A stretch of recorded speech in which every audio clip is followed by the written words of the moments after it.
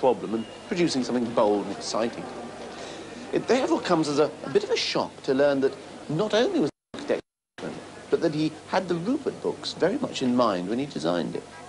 It's because of this attempt to break out of the normal way of looking at things in a tight package or in a tight approach, to actually broaden the spectrum, to try and say a place for enjoyment for all ages. And I think in a way that's Rupert too, and the fact that you can read Rupert through these different layers, from very quickly headlines to the detail, from short stories to long, yet always within a framework which is understandable, that you can play these tunes within a framework which is quite understandable, and something which is pure enjoyment, no cruelty, and no attempts to twist. There's a sort of simplicity which I enjoy immensely. Alfred Bestall didn't create Rupert. That honour probably belongs to this lady. Her name's Mary Tortel. She was an artist and, rather surprisingly, an aviatrix. Well, at least she went as a passenger in a plane like this, flown by her husband, on a record-breaking flight from Hounslow to Brussels in 1919. Well, at about this time, the Daily Mail newspaper was running a children's strip called Teddy Tail. And the Mail's arch-rival, the Express, decided it was about time that they came up with their answer to Teddy Tail. And it just so happened that the night editor of the Express was Mary Tortel's husband. And that's how, on November the 8th, 1920, the first Rupert strip appeared. Mary Tortel wrote and drew Rupert throughout the 1920s in the Daily Express. In 1935, however, her eyesight, which had been failing for some time, finally forced her to retire, and Rupert was handed over to an artist by the name of Alfred Bestall. And as far as I'm concerned, it's then that the magic started. Alfred Bestall was the son of a Methodist missionary. He was born in Mandalay, but he was educated in North Wales. Originally, he was destined for the civil service, but he persuaded his father to let him study art, first at Birmingham and then at the London County Council School of Art. Throughout the 20s, his name can be found in many children's books and in many magazines, such as The Passing Show, and in the pages of Punch. Mother, entertaining Christmas visitor. Ah, I hear my little Bobby coming. I do so want you to tell me which side of the family you think he takes after. No, I'm frightfully old, and I was brought up really on Teddy Tail, the Daily Mail, and the Pipsqueak and Wilfrid, the Daily Mirror. And I didn't really come across Rupert till my children were old enough to be read to. Mm-hmm. Although I knew Bestall, of course, because I had a passion for the artist who illustrated Punch. Oh, yeah. And I had an uncle who had all the violent volumes of Punch ever since its foundation, which I used to go through every single year and then test myself as to whether I could recognize their style. And Bestall, of course, was one I remember very well. When Alfred Bestall took over Rupert from Mary Tortel, he had to adapt to the style which she'd already created. But he brought to it elements which had hitherto been missing. For although Mary Tortel created the distinctive style of illustration, she was also guilty of writing some of the most excruciating verse ever written in the English language. Try this for size. It came a knock at Mrs. Bear's front door. When she opened it, stood there a cobbler. "Ma'am," asked he, "have you any boots that need repair?" "No," she replied, "I haven't." "Oh," said he, "I'm sorry," and turned to go. "But," said little Rupert, who'd come up, "there's Dad's boots, Mum, you know." "I'd quite forgotten those," she said. "I'll get them in a minute."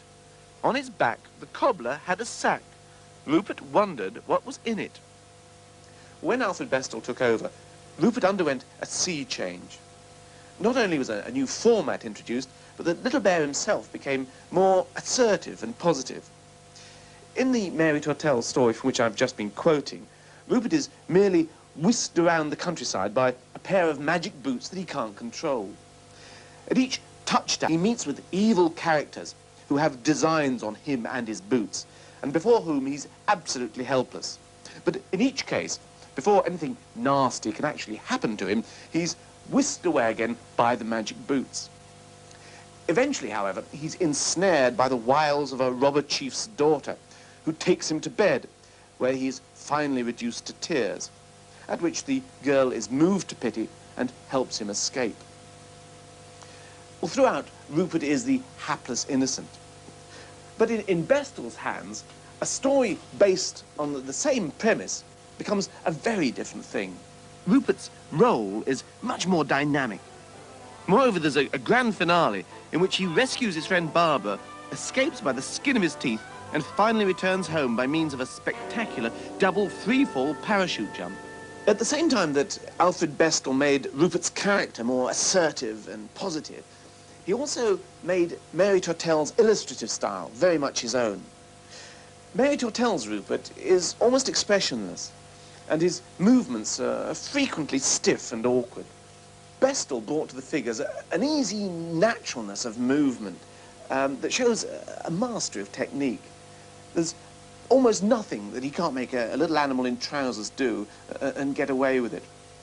He can even make an elephant dressed as an Edwardian schoolboy turn cartwheels and still somehow make it believable.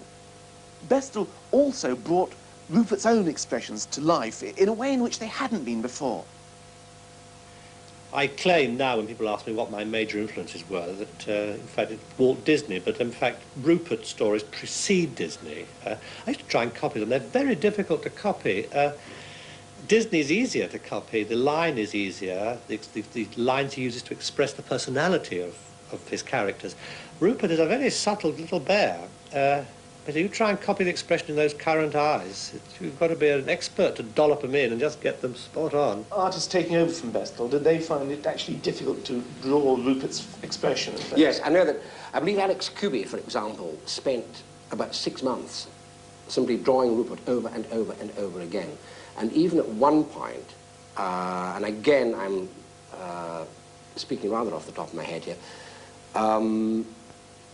other artists were drawing the bodies, parts of the background, and Bestall was drawing the heads, the faces, because they were so difficult. And they are extraordinarily difficult to draw. How do you rate Bestall as an artist? I do.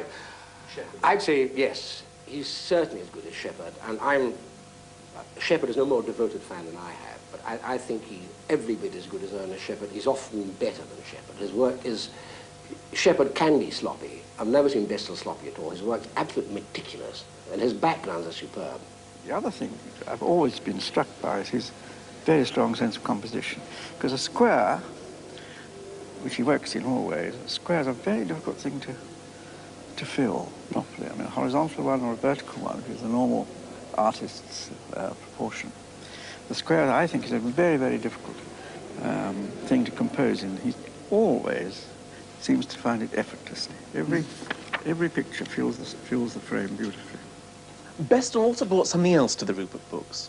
He brought an almost cinematic quality.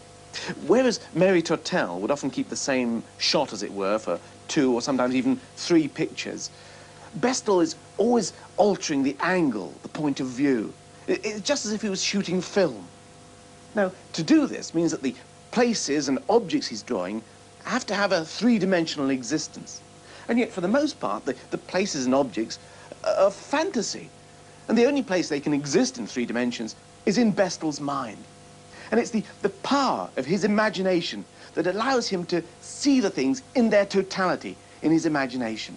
And then it's his expertise, his mastery of technique, that allows him to just draw them from any angle, from any point of view, straight out onto the page. Here's an example from the 1973 annual.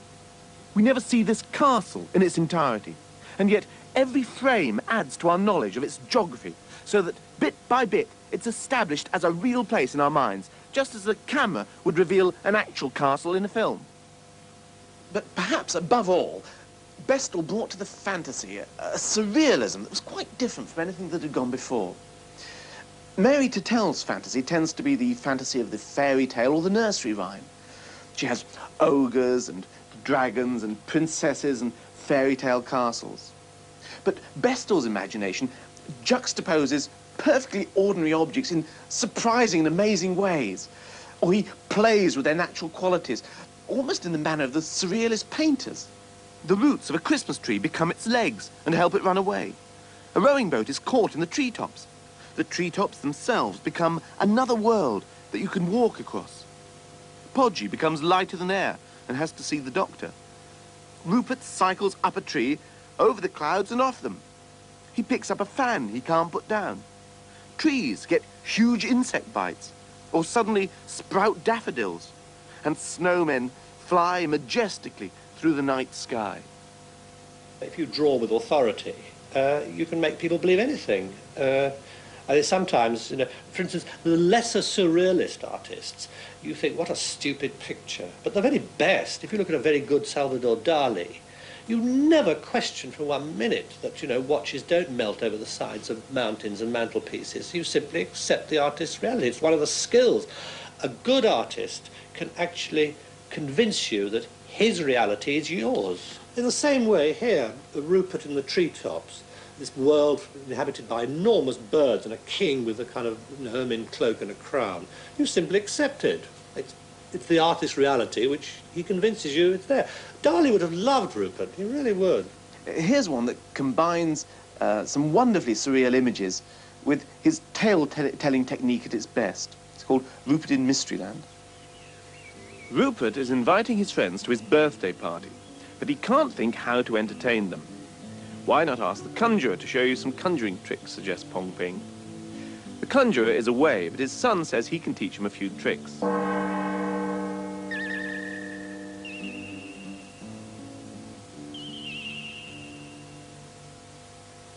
Rupert and Pong Ping start for home, but on the way they're confronted by a wild dog who is more than interested in their parcels. He's just about to lock them up in a cave when Rupert remembers the conjurer's wand. He waves it desperately, and to his relief and astonishment, the wild dog totally disappears. You are a cool customer, says Pong Ping. The day of the birthday party arrives, and Rupert entertains his friends with the various tricks. Willie Mouse is so excited by the disappearing wand that he persuades Rupert to let him have a go. But something goes wrong.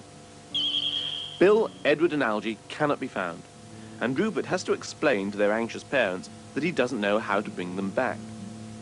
Rupert and Willie run back to the conjurer's to find out how to reverse the spell, but the conjurer's son says he doesn't know either. Rupert is in despair, when suddenly he has an idea. Before Willie can stop him, he turns the wand on himself.